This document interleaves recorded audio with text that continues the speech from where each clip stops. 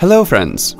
The custom filter in Excel 2010 worksheet might not display rows that satisfy the specified condition if a text condition is used on numerical values or a numerical condition is used on text values.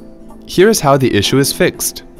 Open an Excel 2010 worksheet containing data. Select the column on which you want to apply the basic filter feature. The column in this worksheet contains numerical values.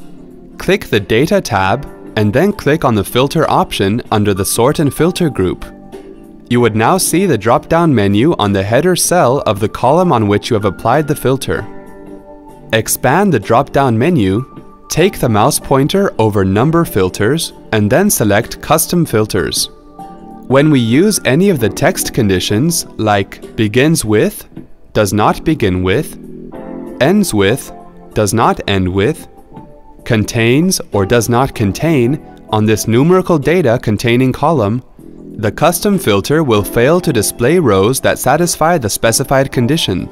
For instance, on using the text condition contains here, we are not getting the desired result.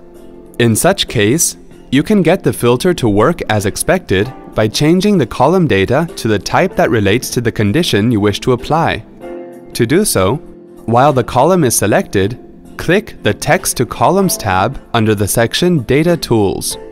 Click Next twice on the Convert Text to Columns wizard window that opens. Now check the radio button next to Text and then click Finish.